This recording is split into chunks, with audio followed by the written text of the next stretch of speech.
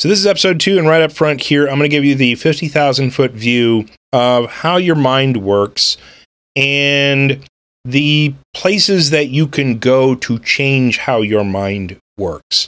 Because here's the simple fact of human development, especially with the mind. You cannot get your mind to do anything new without stopping what it normally does. Period.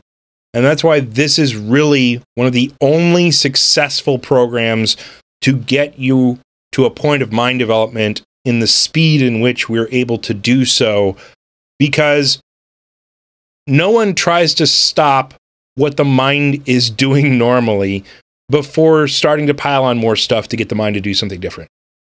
And it only has a certain level of capacity to be able to process and do things, and breaking the habits of your mind is one of the most difficult things to do in life. It is not easy to do, to break a habit of something psychological or something mental, where your mind just goes there over and over. And the reason that's true is because of this science called plasticity. Now, neuroscience is brand new, relatively speaking, to other medicines and sciences. And one of the first things that it discovered in the last couple of decades is the fact that our brain changes in form and function over time based on how we use it. It used to be thought that people got a brain and, gosh, let's roll the dice and see if we get a good one. Come on, 7. And that brain was the brain that you were stuck with for the rest of your life.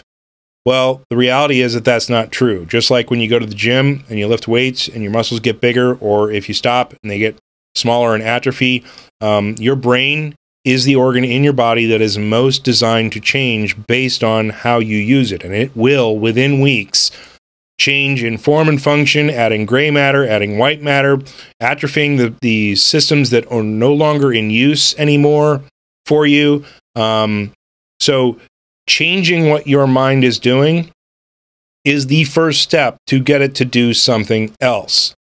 And so giving you that 50,000-foot view of how your mind works gives you that tool to be able to step in and say, okay, we're going to change this variable, we're going to change this variable here, we're going to change how we do things here, and then your mind works differently moving forward from that moment forward. That's why, this program is as successful as it is for as many people as it is.